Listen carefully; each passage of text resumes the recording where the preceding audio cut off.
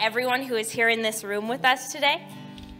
I pray that as we dive into the book of Mark, we experience the Jesus that Mark himself and the disciples themselves were able to experience. Give us new insight and understanding into who you are. Soften our hearts to receive whatever it is you have for each of us today, God. We are grateful for this day. We are grateful for the gloomy change of spring season, God. We look forward to the flowers and the growth and the new that is about to come out of the earth, Lord. We are so grateful that you are a God of beauty who did design every element of nature for our enjoyment, God. And we just celebrate this day as that. And all together we proclaim, amen, amen. You guys can have a seat.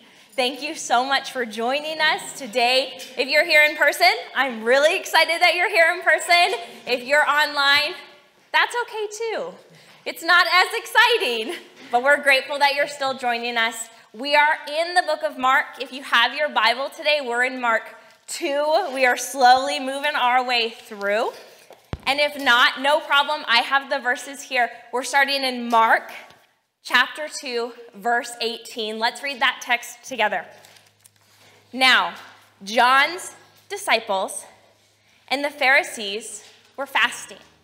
And people came to Jesus and they said, "Why do John's disciples and the disciples of the Pharisees fast, but your disciples don't?"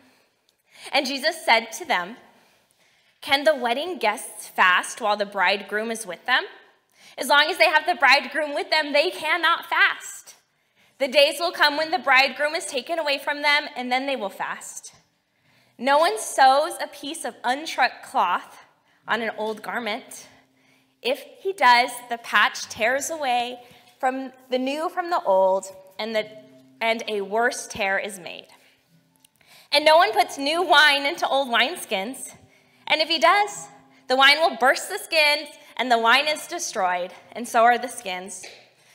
New wine is for fresh wineskins." We pick up here immediately. Some commentators believe that this is still the same interaction that Pastor Ray preached on last week, where we had the conversion of Levi the tax collector, who would then become Matthew, one of the disciples. They are at a celebration. He's leaving the tax collector life behind. He's joining Jesus. They're at a party. They're feasting. They're together. And in the middle of this party, it says, someone asked. It could have been a Pharisee. It could have been a follower of a Pharisee, a scribe. But someone interjects while Jesus is at this party and says, "Hey, Jesus, why aren't your disciples fasting too?" And this question and these questions, you see Jesus in the middle of a series of collisions between himself and what he's doing and the current religious establishment. And as I'm reading this person, right, they lean in. I'm sure Jesus is at the table with his disciples, and someone just kind of like leans in. And I can think of this kind of person, these people. Do you know any of these people who put it on themselves to keep everyone around them kind of like accountable and in check? Like it's their job and duty to make sure everyone's following the rules and everyone's doing it the way that they think. When I was in college, I worked at a lotion and body spray and candle place. And I was at the register, and I remember this mom came in and she had these little girls, and you could tell her hands were full. She had kids, she was shopping, and she handed me this coupon, and it was expired. But the place that I worked, we always had coupons. We had a pile of coupons right next to the register. So, I just swapped it out. These aren't my candles. These aren't my coupons. Like, not a big deal to me. And I finished the transaction, and I look over at my coworker is just like glaring me down. And I was like, "You okay, Brenda?" And she's like, her coupon was expired. And I was like, "I'm aware, but I just gave her a new coupon, and it's not a big deal." And the rest of the night, Brenda, she was like putting stuff away on the shelves and would just like glare at me. And I was like, "Calm down, Brenda, these aren't your candles, like, chill." But Brenda was not chill. And And in this same way, these people around Jesus were not chill. There was always these judgy looks. There were always these questions in his direction from particularly the Pharisees in this community. The Pharisees, as Pastor Ray went over a couple weeks ago, they were a section of Jewish tradition and religion who held themselves to very high standards. They were very strict in the way they act, in the way they worshiped, in the way that they celebrated, in the way that they fasted, in the way that they did communion. So much so that they were judgy and kind of righteously placed by themselves above everyone else, right? They were the Brenda out of the corner of the eye, kind of looking and seeing what everyone's doing all the time. But the problem with Jesus is that he was unlike any religious leader that they've ever experienced. The way that Jesus talked, the way that he interacted with people, the people he interacted with was so unlike Jewish tradition, was so unlike any priest or prophet or king or leader they've ever had, that it made them uncomfortable. And when we are uncomfortable, like the Pharisees, we tend to get a little, judgy. We tend to get a little uncomfortable. And we act that way. We're trying to protect ourselves. And that's all the Pharisees are doing, trying to protect their way of life and their thoughts and the way they've been operating. Why aren't your disciples fasting? Verse 18. Now, John's disciples, John, you remember him? He baptized you, right? His disciples are fasting. And the Pharisees, these men of God, their disciples are fasting. But Jesus, you're here doing ministry. Why aren't you and your disciples following the law? Why aren't you and your disciples following religion and custom like we all have to? There's a couple things we need to know about fasting as we dive into this. Biblically, Jews were only asked to fast once a year, and this was the Day of Atonement. This is the day when we would come fast with our sacrifices to plead God for forgiveness and to hopefully move forward in this next year with a clean slate. Then there were other flavors, other sections of Jewish religion that they had more fasting days. So you would also see some Jews, they would fast on historical days of tragedy within their culture. Like when King Solomon's temple was destroyed. We fast and we remember. We remember those days of old. But then there were people like the Pharisees who actually were fasting twice a week. And when we think of fasting right now, we think, well, they're just abstaining from food, maybe reading the Torah, devoting themselves to God, but that's not what the Pharisees were actually doing. If a Pharisee was fasting, you would see them walking through the city with their faces painted white, with ash upon their head, with clothes that were completely destroyed, torn, and they would always be in public places. You would not miss them fasting. Their every hope and goal was that everyone around them would see how committed and devoted they were to Yahweh. And they achieved that. You can't not see that. They walk down the street, oh, those are the Pharisees. They must be really committed. They must be really devout. One commentator puts it this way. Barclay, he said, the fasting of the Pharisees was a ritual, and it was a self-displaying ritual at that. To be of any value, fasting must not be the result of a ritual. It must be the expression of a feeling in your heart. In Matthew 6, on the Sermon on the Mount, Jesus actually indirectly addresses this type of fasting that the Pharisees were doing. He said, it's Matthew 6, 16 through 18. He said, when you practice some appetite denying discipline to better concentration on God, don't make a production out of it. It might turn you into a small-time celebrity, but it will not make you a saint. If you go into it training inwardly, you need to act normal outwardly. Wash your face, comb your hair, and brush your teeth. God doesn't require attention-getting devices. He won't overlook what you're doing. If your heart is right, he'll reward you well. So we have the Pharisees with their self-righteous fasting, asking Jesus, why aren't you doing it like us? And then Jesus answers, and you will see his answers through Mark and through all of the Gospels look very similar to this. He answers in what we call parables, metaphorical language. He uses stories to explain. What we need to remember about parables, or anytime you see Jesus using this kind of language, is it's really important to understand that the context and relevance of that parable, of that story, of that metaphor are targeted towards the original listeners. That if you want the most out of any of the parables, any of the metaphors that Jesus uses in his teachings, you need to understand that his parables were always timely, that they were always purposely given for his present audience, and that having cultural understanding of what is happening around Jesus as he teaches and preaches will give you the greatest understanding of what he's talking about.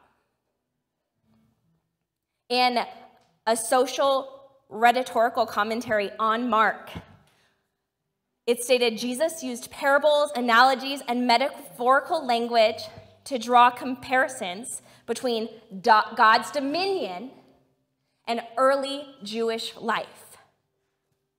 And he often used parables to discuss eschatological matters which challenge all conventional assumptions. When Jesus wants to talk about things that are really heavy, when Jesus wants to talk about stuff that's theologically based, when stuff that's about him as the Messiah, that's about the end times, about what God is doing, he often uses stories and parables to kind of soften the blow and to give it in a reachable and tangible way for the listeners. He looked at the Jews and he looked at these Pharisees or whoever asked this question, and he said, I know what you believe. I understand your history. I understand where you've come from. I see what you've been doing. I understand what you think. And considering all of those things, here is truth.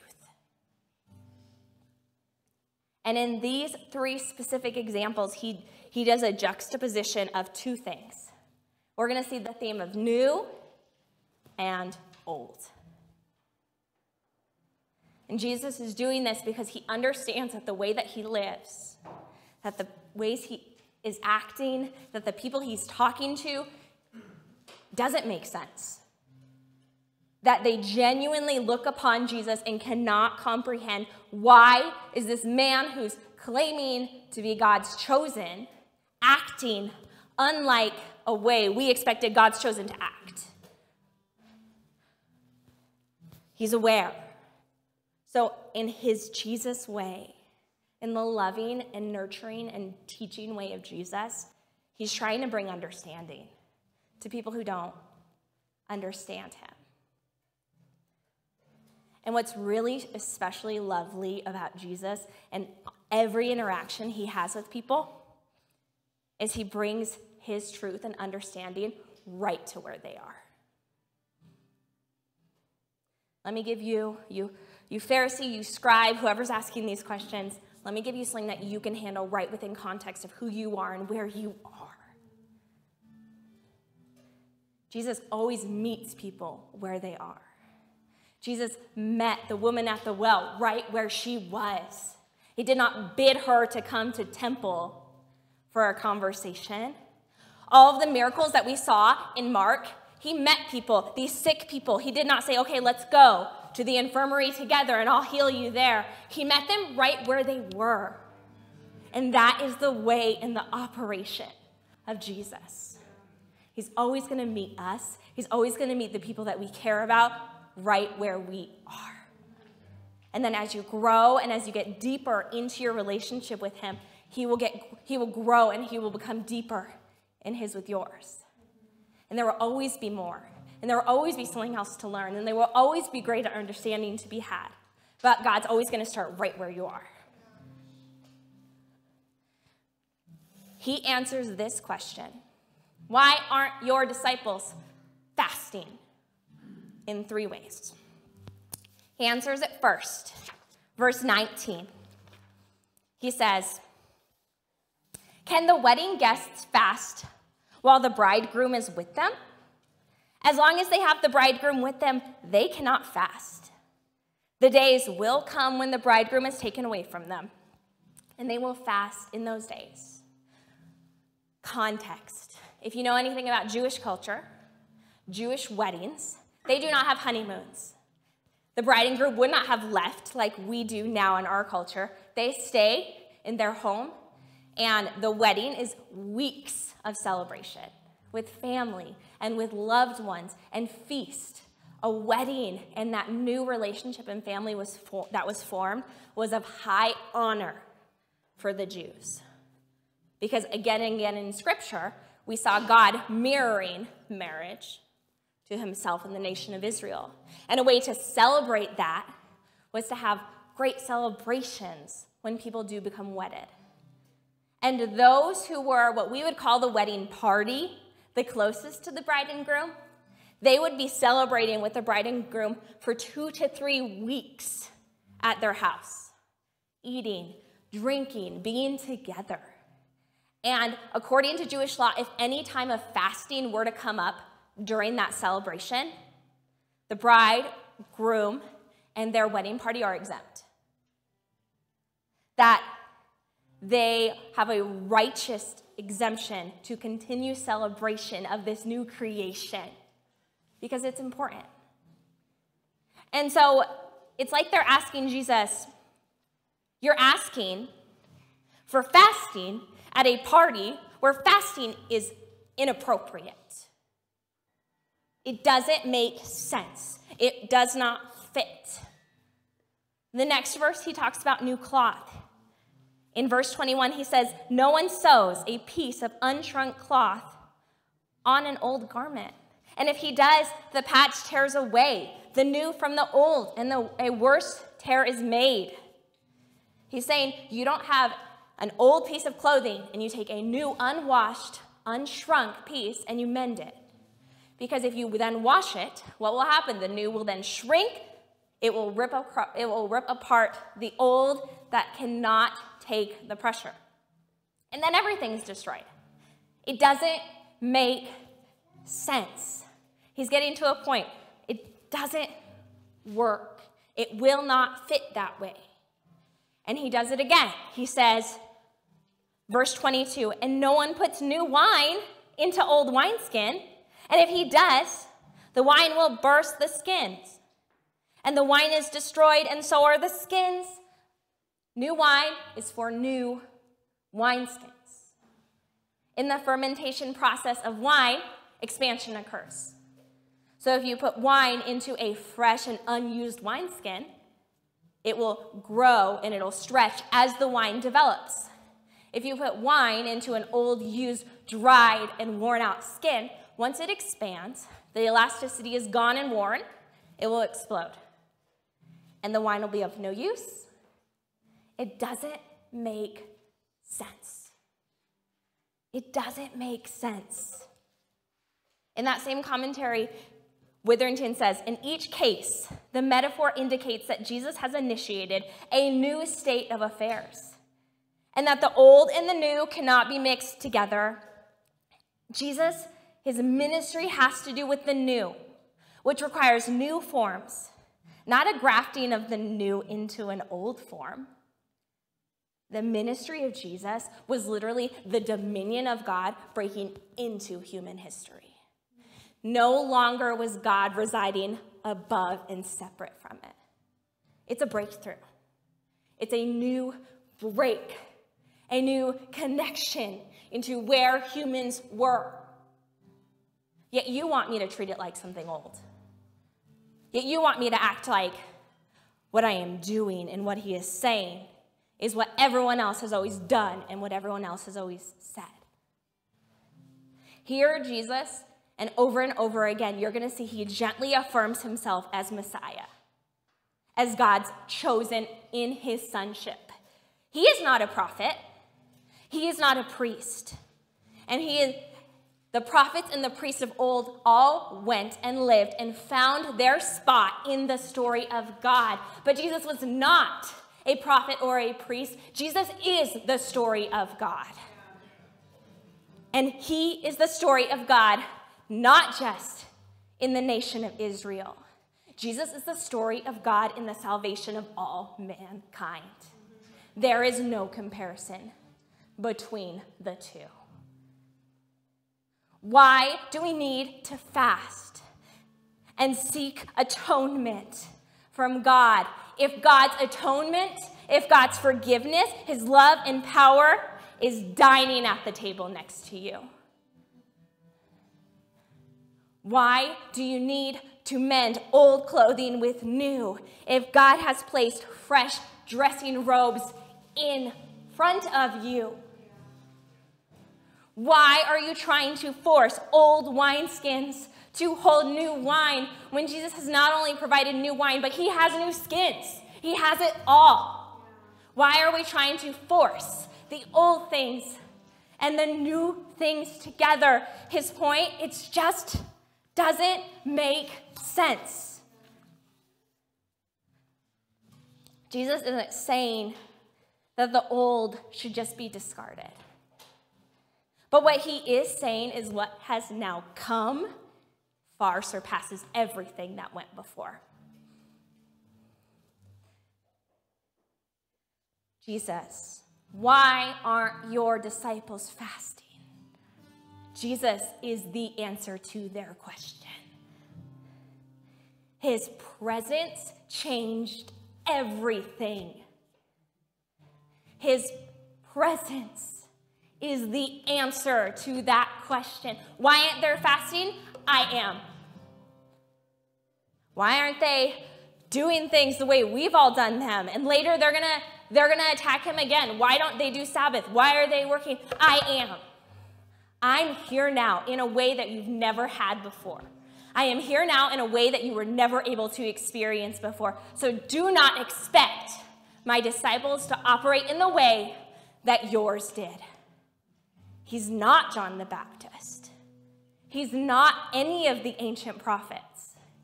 He's Jesus. His presence changed absolutely everything. A couple of weeks ago, and as I was preparing for this message, I was thinking about this moment. I was playing with our son, Racer, and he loves Legos.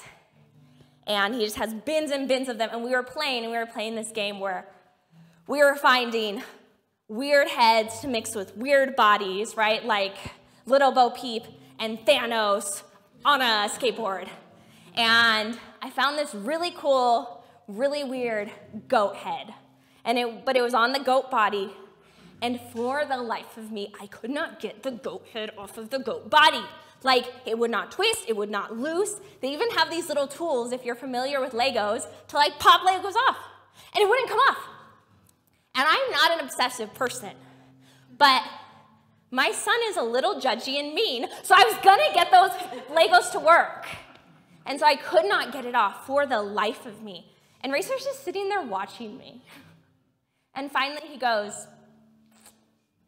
Mom, that's not a Lego, that's a Play-Go. And I was like, what the heck is a Play-Go? And he's like, oh, I got those from Grandma. She got them at the dollar store. And I was like, oh, well, of course, Lego and Play-Go are not gonna be compatible. So I finally like got it off, and I was like, no, Racer, you're wrong. It's gonna work. And I put it on the Lego, and it just like twisted off and fell. And I was just like, but that Play-Go and Lego were never gonna fit together. It was never going to work. Off-brand was never going to work with that primo Lego that I had. They're incompatible. And in the same way, Jesus was never going to fit into what the Pharisees wanted. He was never going to fit into their culture. He was never going to fit into their ideals of kingship. He was never going to fit into their plans, their hopes, their dreams. It's impossible. Regardless of what he did, his character, himself, his plan, his purpose was never going to fit into theirs. And in the same, Jesus will never fit into the purposes and the plans of this world either. There will be times when the goals of Jesus align with what's happening with our culture of peace. There will be times when justice and righteousness will align with that of Jesus, but it will always veer away. Jesus doesn't have a place in our world. And even you and I, in whatever season, whatever place you are following Jesus, you are going to have struggles where Jesus does not fit. You are going to have plans and ideas and dreams where it doesn't make sense, where it doesn't line up, where you're trying to get Lego and Play-Go to come together. It's going to keep falling apart. The problem is with us, with this world that we are a part of, with the Pharisees thousands of years ago, is we all have a flawed and narrow perception of this world. We are rooted and grounded, regardless of how much we grow, we're still surrounded by sin. It's a part of who we are. And because of that, we're always going to have biased attentions. We're always going to have misinterpretations. We're always going to have dreams or hopes that just don't seem to go along with where Jesus is going. Jesus did not come to fit into this world. He did not come to fit into the mold that Jewish society had built for him as a king. He did not come to fit into the mold you have of God. Jesus came to create something new. And the beauty of Jesus, the beauty of the gospel, is that he will never fit into what we are doing, where we are going, what we're thinking. But the beauty is that he made a place for you and I to fit. Yeah. That his divine plan was not to come and insert and find himself a space. His divine plan was to create something new in which we can all fit in with him. Wow. And the Pharisees were never going to see that. But here we are at the end of Mark, knowing Jesus came and he died and he resurrected, and that place has been made. So I don't know what you've come in with today that's not fitting. Maybe it's something good. Maybe it's dreams and plans. Maybe it's hopes and desires. Maybe it's just broken pieces with disconnected, unmatching heads and bodies. He's saying, look, now's the time to take all the Legos, all the off-brands, all the Play-Go, and just dump them in the trash, because look, I've got new ones. My plan is a place for you to fit. No more need of fasting. No more missing the celebrations. No trying to fix the old and the new. No more busting wine containers. He is the answer. His presence is the answer. His purpose is the answer to everything. Will you guys pray with me today? Dear God, we want to believe and we want to know this Jesus. The Jesus who came not as a threat to humanity, but as a salvation to humanity. Not looking to tear us apart and knock us down, but looking to pick us up from the brokenness we are already in. God, we do not want to be like the Pharisees. We do not want to be like the outlookers on the edge of the party who are just watching Jesus living in confusion and frustration. We may be uncomfortable and we may not understand what you are doing, but we know and we are confident that what you are doing and the place where we fit in your story is better than any story that we can ever create on our own. God, let us fall into your molds. Let us fall into your fit. And then that verse will become true, where then you will give to us the desires of our hearts. You will hand to us what you have for us. You will hand to us what you want for us. Not the other way around. God, we are done giving you the molds we want you to fit into. Lord, convict us in the areas where we are trying to squeeze you. Lord, today, just bust those open. Let us throw away the Legos. Give us new ones, God. And just show everyone in this room, each individual person, where they fit in your grand and beautiful story of the salvation and the redemption of your creation of all mankind. God, let that go out with us today. Wherever we are, wherever we go, let it be with you and for you. And in your name we pray. Amen.